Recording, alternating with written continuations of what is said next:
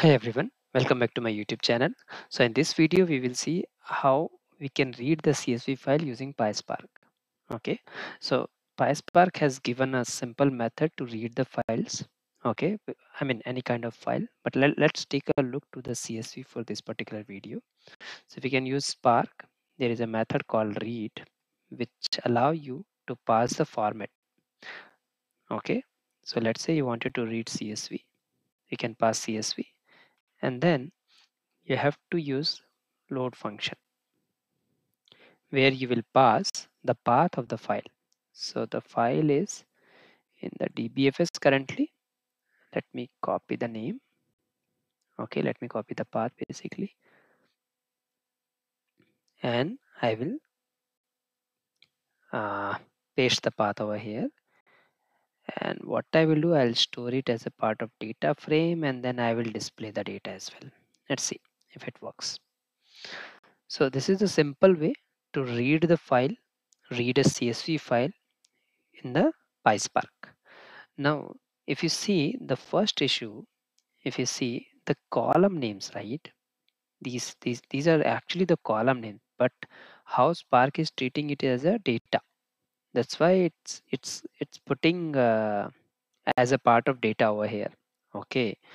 So to mitigate this issue, we need to use one option. Okay, option basically you can say one one parameter which we can pass, okay, as a part of option while reading this file. Okay, so let's take a look how we can do that. I'll copy the script, and before load I will use one function called option. Okay, and then in the option I will pass header, and I'll say this file has headers. Okay, that's why I'm saying true. Okay, it means this file is having headers.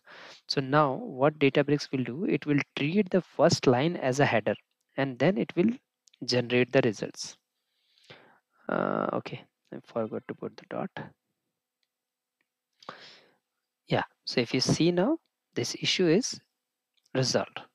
Okay, so this is the first option which we can use if our files contains header. Okay, now let's, okay, you can also title your command cell lines like how and why to use header option in while reading the CSV file.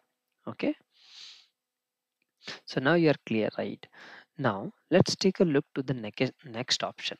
Okay, so the next option is related to delimiter. See, by default it's a CSV file, right?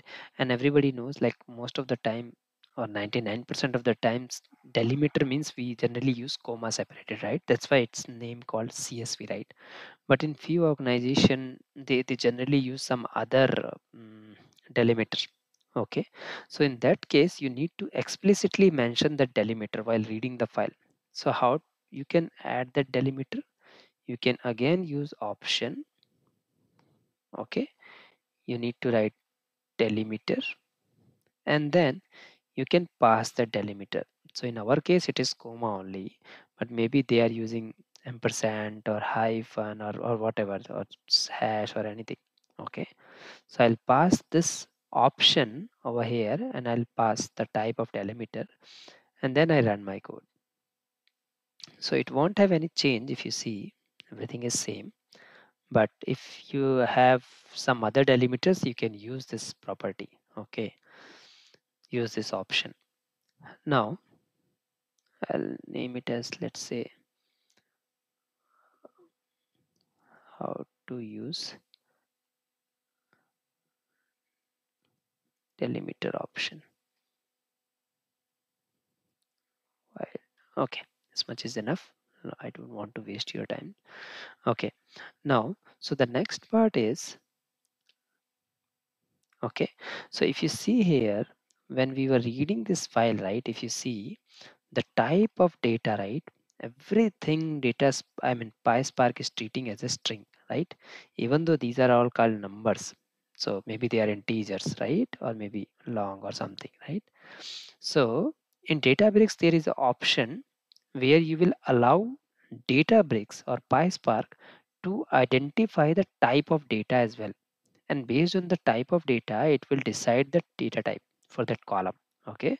So how you can do that? How you can leverage that option? Basically, you can use options again, and that is called infer schema. Okay.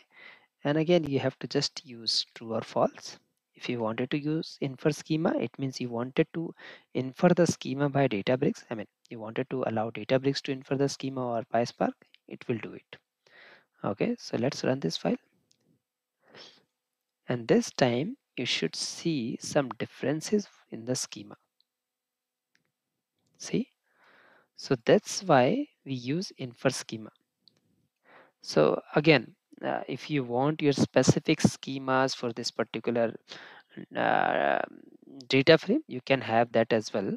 So we'll cover that part in the next video. I will show you how exactly you can pass your schema file, and based on that schema file, it will generate the schema for the data frame. Okay.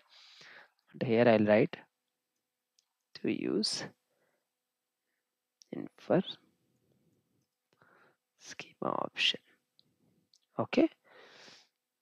Now the next and the final option we generally use, see there are other options as well we generally use, there are other options as well which we can use with the CSV file. Okay, but these four are the major things or major options which we generally use. Okay, so the last option is not related to this single file. Okay, so let's say we have one more file. Okay, I'll show you quickly. Okay, this is the file. It is again a CSV file. I'll copy this, and okay, anyways, I have copied the path, so I can replace it directly. Let me run it and I will show you the data. So you will see the same data, right? All those same 8 records, but the issue or but the change in this particular data frame is the column name. So here you will see temp. Okay, but if you see here, we have code, right? So you will be in a situation sometime where you have multiple CSV files, but the schema is not same. Okay, maybe there are changes. So in that case, you want your code to read all the files as well as it should handle the schema as well. Okay, so how it will handle the schema in that case, right? Because infer schema is just for the data types, right? So there is one more option which we can use here. Okay, which will call merge schema. Okay, again you need to pass true or false. So what it will do, it will merge basically the schema of first file, second file, third file, and all the files. Okay, so now I'll not specify a single file. I want both the files to I want to read both the files basically. Okay, now we have this merge schema, we have infer schema, we have delimiter, we have headers, all those four options which we generally or frequently use. I am missing one dot here. Okay, let's run it. Let's see the output. So if you see here, now we have code as well as we have a temp, right? So we actually merged both of the schemas. Okay, and if you see here, for 8 records, we have null in temporary, and for other 8 records, we have null in the code. So basically, we have merged the schema for both the tables. Okay, and this is how this merge schema will be helpful for you in case if you are reading multiple CSV files and there are chances that the schema might differ. Okay, so that's it for this video. I will be saving this notebook in the GitHub. I'll pass the link in the description. You can have a look. I hope this video will be helpful for you guys.